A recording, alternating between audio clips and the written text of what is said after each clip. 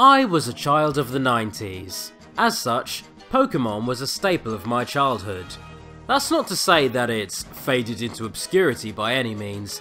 It's still a hugely successful multi-billion-dollar franchise. But back when it was first released, you had no choice but to engage in Pokémon-related media. It was everywhere. You had the Game Boy games, the trading card game, the anime series, the movie, and the hilarious media backlash from ignorant zealots who believed that anything bringing joy to children was satanic. Your children need to know there's a devil and he hates them and he wants to ruin their life. Pokémon dominated the playground, and for many years it was a pop culture juggernaut, referenced or parodied by pretty much everyone. It even spawned a whole bunch of derivative franchises such as Digimon, Monster Rancher, and more recently, Yokai Watch. To be honest, it's hard to imagine a world without it, so to celebrate this media giant, I'm going to be covering its history over several videos. Well, the history of the games at least. I don't want to deal with the tight-fisted creators of the anime and their channel-destroying copyright hammers. So let's take a look at the games that started it all. The Japanese exclusives, Pokémon Red and Green. ねえねえ、私のポケットモンスターと勝負しない？あんただれ？ Originally created by Satoshi Tajiri, the original Pokémon, or Pocket Monster games, were released on the Japanese Game Boy in 1996. They were a pair of near-identical RPGs that had you play as a young boy canonically named Red. Inspired by Tajiri's childhood obsession with bug collecting, the aim of the games were to go on a journey as a Pokémon trainer, pitting fights with and capturing 150 varied species of Pokémon, all at the request of a local scientist named Professor Oak. Due to certain species being exclusive to Red or Green, this monumental task required both versions of the games to be connected for trading purposes, heavily encouraging social interaction on the player's part. To be the very best, you had to take Pokémon on the go with you. So close. You need a friend to trade with.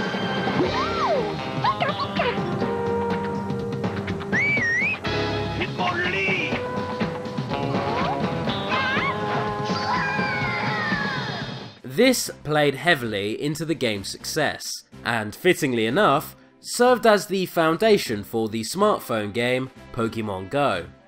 However, not all Pokémon players were completionists. In fact, many would focus instead on training, evolving, and battling their Pokémon.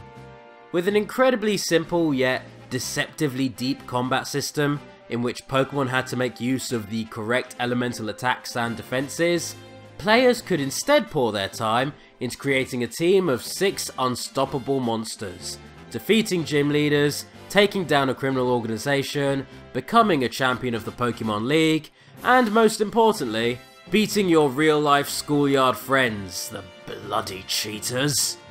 Red and Green proved to be a massive success in Japan, which prompted an updated re-release in 1997, mainly fixing the horrendously ugly sprites so they'd no longer look like hot garbage.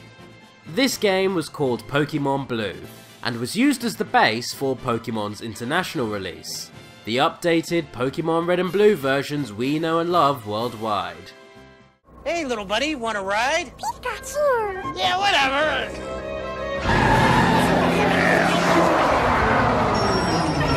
I'll be right back! Gotta catch 'em all.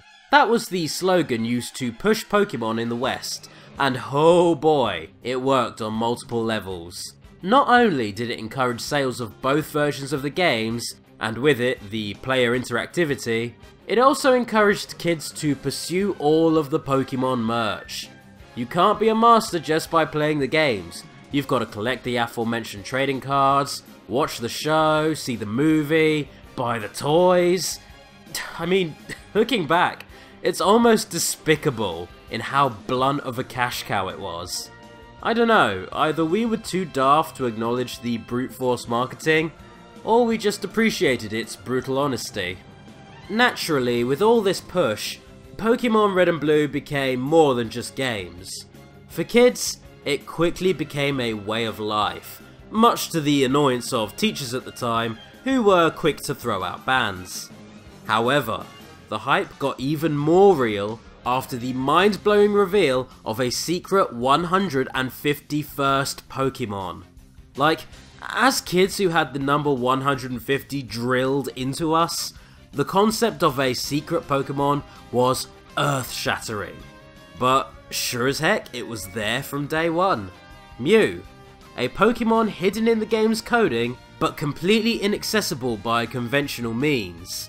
This reveal allowed Game Freak and Nintendo to start hosting Pokémon events, where Mew could be distributed. But it also opened some floodgates. Do you remember that one snot-nosed kid you hated in middle school? The one who would come up with heinous lies just to mess with you? I imagine most of you do. Either that or you were that kid. Well, back in the day, before rumours could be easily debunked using the internet, that kid, and many other jerkwads, were able to start pushing a number of rumours about fake Pokémon and how to find them. This led to a lot of upsettingly convoluted procedures and wasted time for players who were suckered in, with the most egregious example being the infamous falsehood that Mew was hidden beneath a hard to access and easily missable truck. Adding to this problem is the fact that Pokémon Red, Blue and Green were all very poorly coded. In this day and age where legitimate methods of catching Mew actually have been discovered, the glaring flaws of Generation 1 have become very apparent in retrospect. Not only was the combat system poorly balanced and easily rigged, but the games themselves seem to be held together with string and happy thoughts. Which is understandable for an expansive JRPG on the Game Boy, but can lead to sequence breaking, corrupted data, and battles with placeholder sprites like Missing No, the infamous glitch Pokemon who can clone items and break your in-game records. With these slight hiccups in mind, the original Pokemon games are still fantastically good fun. I like to revisit them every few months, sometimes for an authentic nostalgic experience, and sometimes to break the games over my knee and glitch them into oblivion, a joy that is sadly absent from the newer and more polished games in the series. Yes, I would actually argue that Pokémon Red and Blue were actually enhanced by their shortcomings. The logic is astounding, I know. Before moving on to the definitive Generation 1 game, let's briefly explore some of the spin-off titles, of which there were quite a few. First of all, there was the Japanese version of Pokémon Stadium. この前あげたピカチュウ返してくれませんか? いや。君がゲームボーイで育てたポケモンで迫力の 3D バトル. This Nintendo 64 game allowed you to transfer your Pokémon from the main games and battle them in full 3D. By which I mean you could only use 42 of the 151 Pokémon. And you'd have to battle obscenely tough trainers, including some real-life world champions. Being more of a gimmick than anything else, this game was very limited, needlessly tough, not very fun, and didn't get a worldwide release. Its sequel, however, Pokémon Stadium 2, or just Pokémon Stadium as we know it, was better in every conceivable way. A battle looms over this place. It's a battle for destiny, a battle for glory, a battle for Pokémon! Giving players access to all 151 Pokémon, boasting a far more reasonable difficulty, and introducing both a gym leader boss rush and some highly addictive minigames, Pokémon Stadium was a blast to play. I was a PlayStation kid, but I took every opportunity to leech this game from friends and family. And I've just now realised that was kind of terrible of me. Sorry about that, by the way. Tying more into the anime were Pokemon Puzzle League and Pokemon Snap, the former being a basic Pokemon reskin of Panel de Pon. You have what it takes to face your toughest opponent yet. The wall. I'm genuinely awful at puzzle games, and I'm told this one is actually quite tough, so yeah, this one is lost on me. Pokemon Snap, on the other hand, is a very unique concept that makes for a fun and interesting game. You need a keen eye, the best equipment, and lightning-quick reflexes! It's basically a heavily concealed rail shooter, which has you travelling in an automated buggy and taking photos of Pokemon in their natural habitats.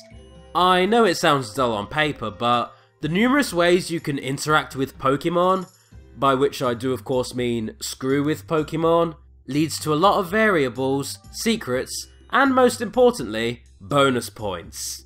This one is definitely worth a try. Finally, back on the Game Boy you had Pokemon Pinball, which is exactly what you think it is, and the Pokemon trading card games. You're probably baffled by these, wondering why you'd want to play a virtual card game as opposed to the genuine article. But there's an easy answer to that. The Pokemon trading cards were ridiculously expensive. For real, they were straight up highway robbery, and I am truly sorry for any parents who had to sink money into them. Honestly, just play these games instead. They are not bad by any stretch of the imagination. And the second one, which was a Japan exclusive, has been patched into English by fans. So with all that out of the way, let's take a look at Pokemon Yellow, the special Pikachu edition of the game.